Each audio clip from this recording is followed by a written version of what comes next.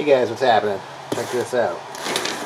This came in from China, obviously, and let's take a look.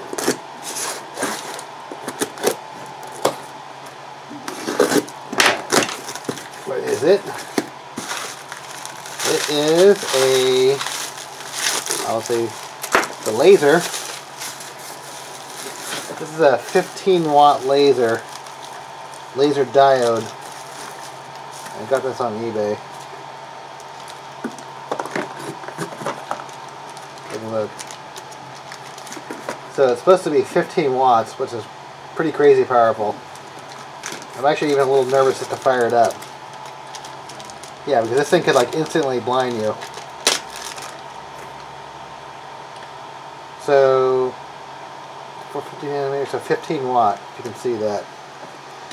I mean, I don't know if it's really 15 watt or not, but kind of cool. Different than the other ones I've seen. This one actually has like an external. Cool. Came with an AC adapter.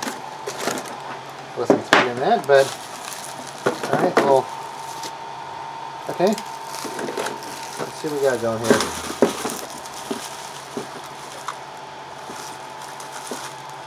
Yeah, a lot of warnings. That's good. I'm glad they have lots of warnings. This could jack your eyes up and instantly.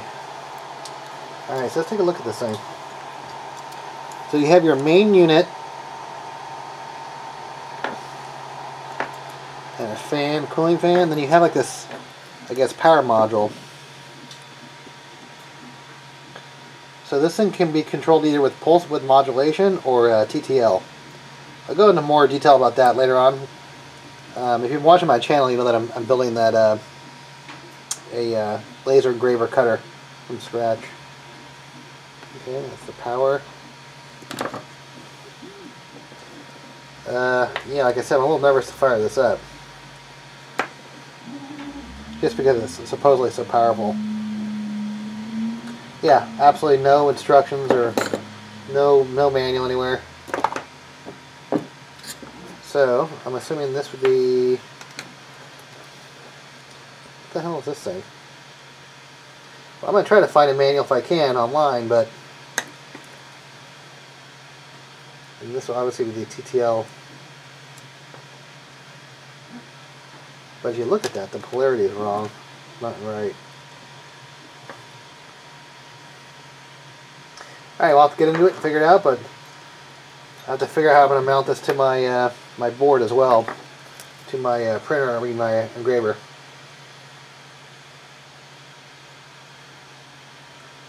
Yeah, and that's a little focus knob here. Alright, cool. Get it going. Alright, so it's been a couple weeks since I messed with this, but this is my laser cutter build if you haven't been watching my channel.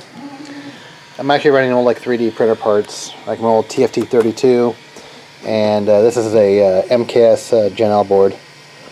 This is very similar. It's basically identical to like a Arduino with the ramps 1.4. Alright, so I'm going to put my laser on here, and this is where it's going to go.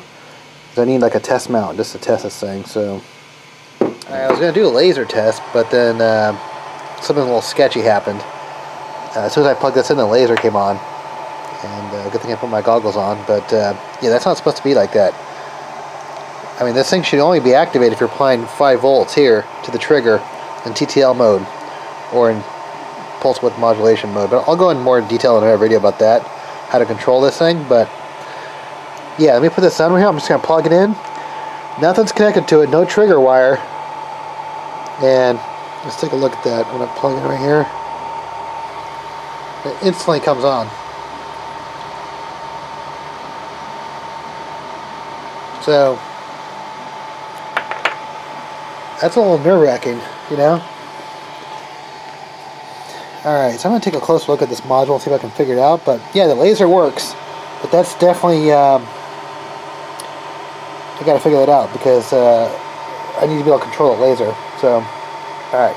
Yeah, like I said, no documentation. So, alright, so in pulse width modulation mode, it seems to fix that problem. But yeah, that's still got to figure out what's up with the TTL mode. So when I plug it in pulse width modulation mode, it fires the fan up, which is a good sign. but then it would probably be waiting for a pulse width modulated 1 kilohertz signal that I'd be triggering from this wire or that. It looks like either this wire or that little connector right there. But I do actually have a pulse width modulation tester, so this little thing right here I built a few months ago can do a low amperage pulse width modulation, or I could use like a frequency generator or whatever. All right, so this little thing right here, this will looks like a trimmer pot, controls the actual brightness too. If you wanted to manually do it, but cool laser cutter. So if you saw this on eBay and you wonder how it worked, all right, there you go. Cool. All right, next video I'm going to work with the pulse modulation of the TTL, see what's out of that.